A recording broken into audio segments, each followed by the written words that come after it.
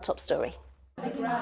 Children have been the most and least affected by COVID-19. Least affected because COVID-19 poses a very low risk to their health, but most affected because of the damage the pandemic has done to their education.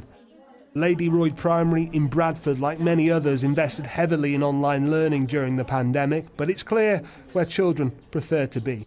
We had to do lots of stuff online and we only got to meet up like a little bit. It was harder because you weren't seeing your friends properly, you were seeing them through a computer screen.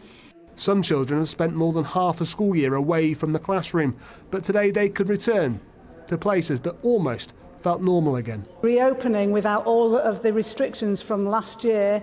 So, for example, all the children coming into school at the same time with no need for staggering, having extracurricular activities. It's not just the academic catch-up, which is obviously very important, but it's also all those social experiences that children have missed out on.